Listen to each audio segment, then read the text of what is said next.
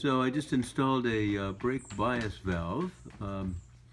I've got dual master cylinders, one for the rear circuit and one for the front circuit, but I've got it biased all the way to the front, and still the rear brakes would lock up before the front. So I put the brake bias valve in line, and now I'm bleeding the rear brakes.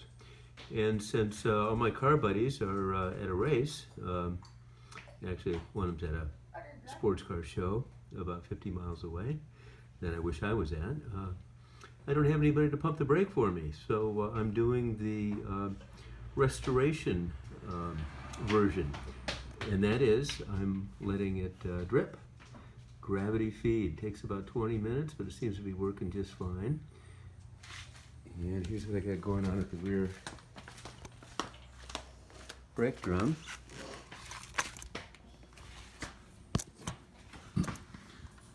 So, I don't know, oh, it's a little dark in there, isn't it? Yeah, well, I've got some clear plastic tubing, and it's dripping into this bowl, and then I'll pump the brake a couple of times and let it drip some more, and after about 20 minutes, I'll cinch up the valve back here, and that should do it. So, I just thought I'd share that with you.